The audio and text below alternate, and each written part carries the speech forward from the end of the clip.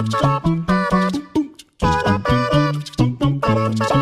everybody, welcome back to Stickers on the Mic. Andrew with you once again. Very excited to be dialing in some friend of ours from Boulder, from Art Sticks. We've got Cassie and Vanessa. Welcome. Thank you so much for having us, Andrew. We're so excited to be here. Yeah, thanks for having us. You bet. So we've been working with y'all for a while. It's a very fun project, but we got to kind of like rewind and just sort of explain what is Art Sticks in Boulder. Sure. So Art Sticks, we started back in 2017, and the idea we got from our friends out in Fargo. They're called Albino Buffalo, and love to give them a little shout out there too. But they're doing a very similar project out there, and our origin story kind of starts there with a teenager who was collecting stickers. So we started our own thing doing that here in Boulder.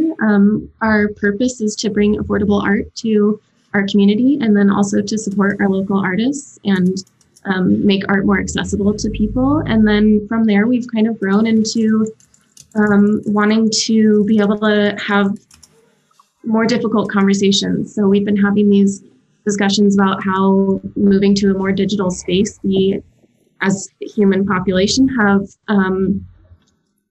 kind of our skills in discussion and disagreement have decreased. And we thought that talking about art and our opinions around stickers would be a really easy way to start doing that. So that's a bit of the direction that we're going now. Nice.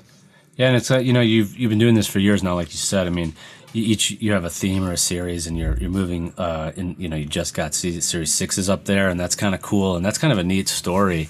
To talk a little bit about the present day.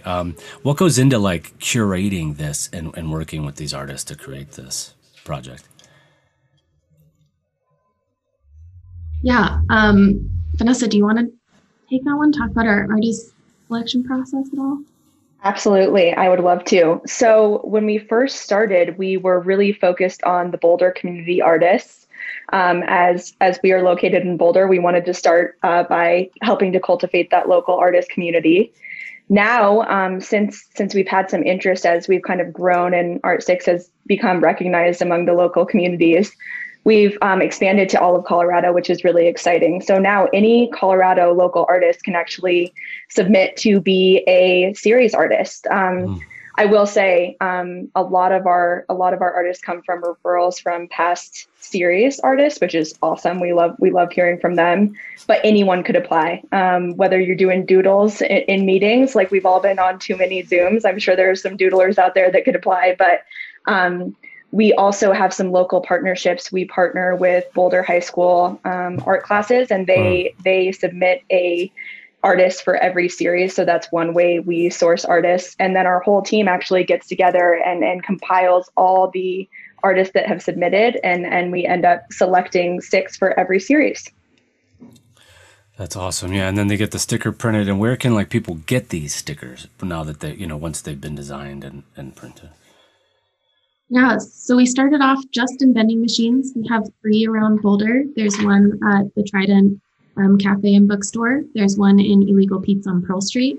And then we also have one in Celestial Seasonings. They're still closed, unfortunately, due to the pandemic at the moment. But once we're back up and running, you can find them there too. And then we also have series packs available at our gallery on Pearl Street as well. So the series packs, you can get any of the past series that we still have available. In machines, we only have our current series, which would be Series 6 right now. And then we have just launched our virtual machine online since, the times we're living in. And that's available online for Series 6 as well. So it's a very similar experience, except that you don't actually get to hold quarters. And I was about to say it's very different because it's online. So explain this virtual machine, because people understand what a vending machine is. And by the way, I love the one at Trident, and we've done a story with one of the former owners, Andrew Hyde, and we did a video there with them. Folks who are listening to the podcast, you might remember that from a few seasons ago.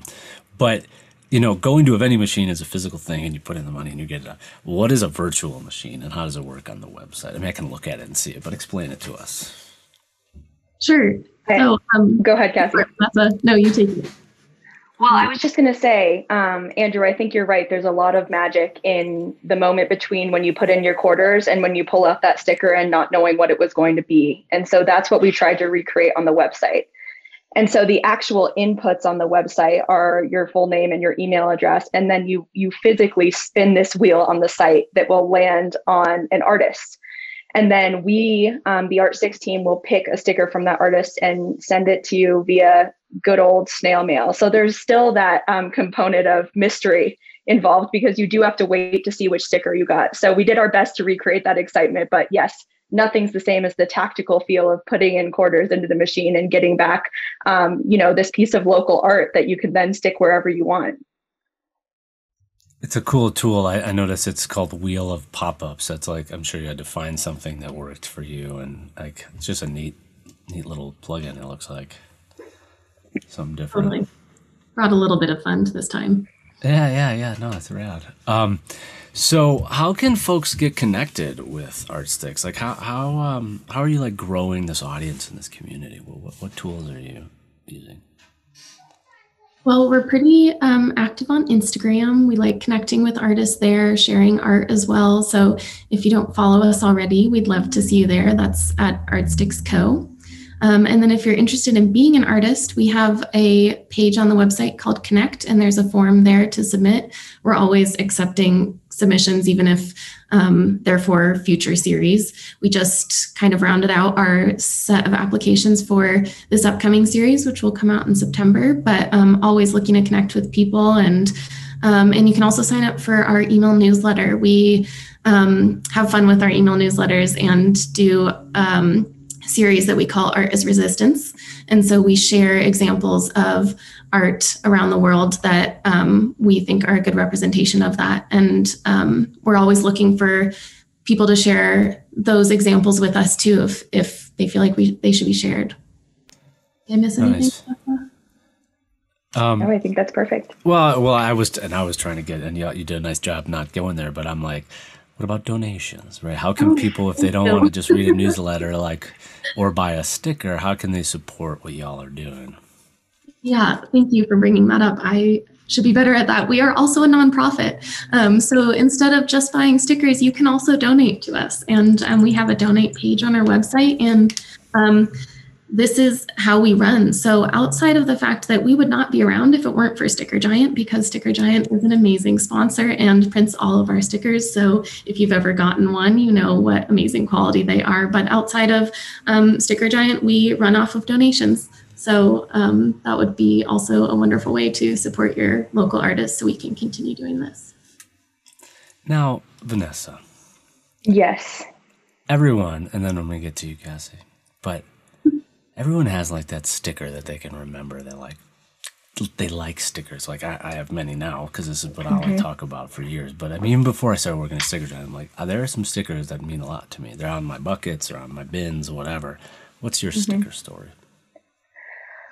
What a wonderful question. I did just grab a prop because I could really pick any of the Art Sticks stickers. Our artists are so amazing and really so diverse in the art that they create. So I'm just appreciative that when you look at a series, you really get such a broad spectrum. But I will show you, and I know this is a podcast, so everyone at home can't see, which is fine. But on my Yeti tumbler here, I have this Ryan, and I'm going to probably say his name wrong. Cassie, help me here. Kopp. Okay, Ryan Kopp. He's a local Boulder tattoo artist, and I love his stuff. I've actually purchased from him after Art Sticks, but he created this Columbine. I am from Colorado, live in Colorado, and was made to sing songs about Columbines when I was in the 5th grade. So they have a special place in my heart. So this is one of my favorite stickers, and Ryan's just such a phenomenal artist. I'm actually looking at another piece of his art. He drew a pet portrait for me, and I've purchased many since. So go out and support Ryan and all of our Art Sticks artists for sure. And that last name was KOPF, by the way, folks. Ryan Kopp. I'm looking at his page on their site, and he's _RYHNO _ on Instagram as well, if you're interested in the art she's talking about. Thanks for sharing that. So, Cassie, like I said, we grow up with stickers. They're part of our life. Gold star, go to the dentist. Everyone has a sticker story. What is your sticker story? Vanessa picked one from Art Sticks, go figure. But what would be your story? I mean, mine also has to be from Art Sticks. Can't help it. But but it's more about the artist too. So my favorite sticker, I can't show you because it's on the back of my computer, but it's front and center. It's hard to choose a favorite, but this one I just love so much. It's from Jade Tankersley. I'm sorry, Jade, if I messed up your name, but she was at Boulder High School when she was a part of the series. She's now in college, and the sticker is of two pandas, and they are eating popcorn watching a movie. And the story that she told me about her creating the sticker is that the two pandas' names are Bam and Boo, and I just love that. And also my dog's name is Boo, so there's a little connection there. But they're just these cute fat pandas sitting on the couch eating popcorn. I don't know how you can't love that. That's awesome. Cool. Yes, like I said, everyone has a sticker story, so thank you for sharing yours. So lots of cool things going on. You can buy stickers on the site. They're limited edition, every various series. You do packs of them. You got the virtual machine, so all that stuff is available on artsticks.net. You've got the 6 series. You got Series 7 coming in. You're saying this before we started rolling. What does Series 7 look like, and when's that coming out? So we just kicked off Series 7. I'll let Vanessa talk about that a little bit, but we should be launching in September. So keep an eye out for it. Can I tell them where we're at? Yeah, absolutely. I would say the best place to follow along with any of our announcements are on Instagram or on artsticks.net. Those are 2 great places to get updates. And I just add to that, I believe what Cassie has already mentioned around the new lens we're looking at through art as resistance. So that really can mean whatever it means to the artist. We have some artists that are very interested in conservation. So what we mean by that can range, and it's really up for interpretation as art is. Nice. So Art as Resistance, Series 7 coming out. We're going to try to feature some of those artists when that comes together later this summer. So I'm excited to preview that today and have you all on the show chatting a little bit about Art Sticks. And then we're going to promote some Art Sticks in Boulder. I can't wait. That's going to be super fun. Well, thank you for joining us. Best of luck with the project as it goes and everything else you do. And thank you for being here, both of you. Thank you so much for having us. This is such a fun opportunity, and we're so excited to talk again. Yes, that's right. You heard it here first. Vanessa, you any parting words? No, just appreciate everything Sticker Giant does for Art Sticks. It's been such a wonderful partnership for us, and appreciate you all. Very novel, very cool. I wanted to, before we go, actually, the thing you were talking about where you took inspiration, what is the name of the group who had the vending machine stickers? Albino Buffalo. Albino Buffalo. And what is their deal?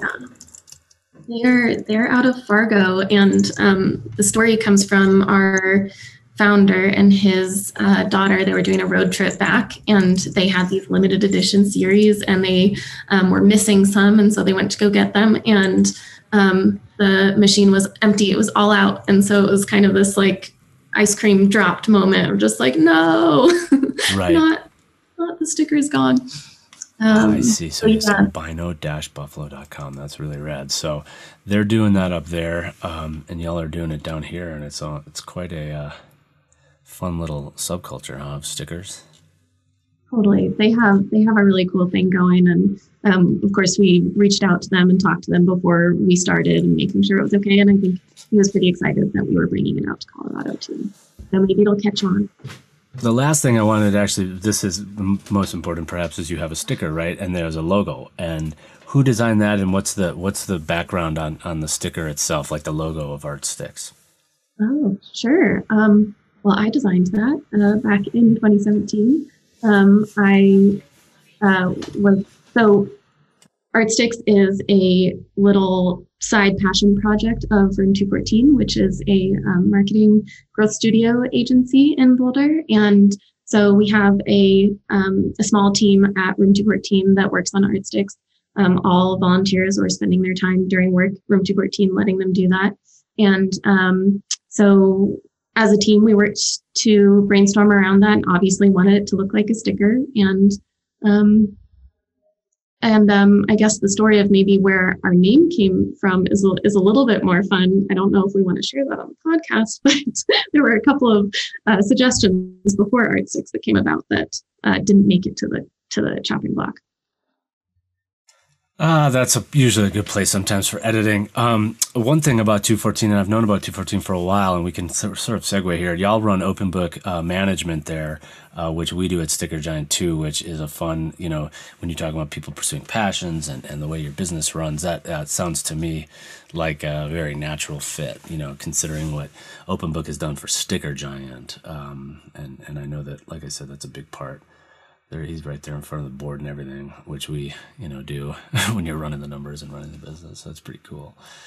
So very cool. Well, right on. So you're the designer. So we even got the creative inspiration on the show. So thank you for that. And like I said, everybody out there in Podland, we will be circling back to this conversation and doing another mini series of designers when we get back into the fall here to promote the Art Sticks project. So look forward to that. And we'll see you next time. Like we say, every sticker has a story. Today, it's Cassie's Art Sticks sticker and the Art is Resistance project that is going to be going forward here in the summer. So keep watching this space, and we'll see you next time. That wraps up this episode of Stickers on the Mic, brought to you by StickerGiant.com. You can download us on Spotify, iTunes, Google Play, SoundCloud, or your favorite podcatcher. Thanks again for listening to Stickers on the Mic. We'll see you next time.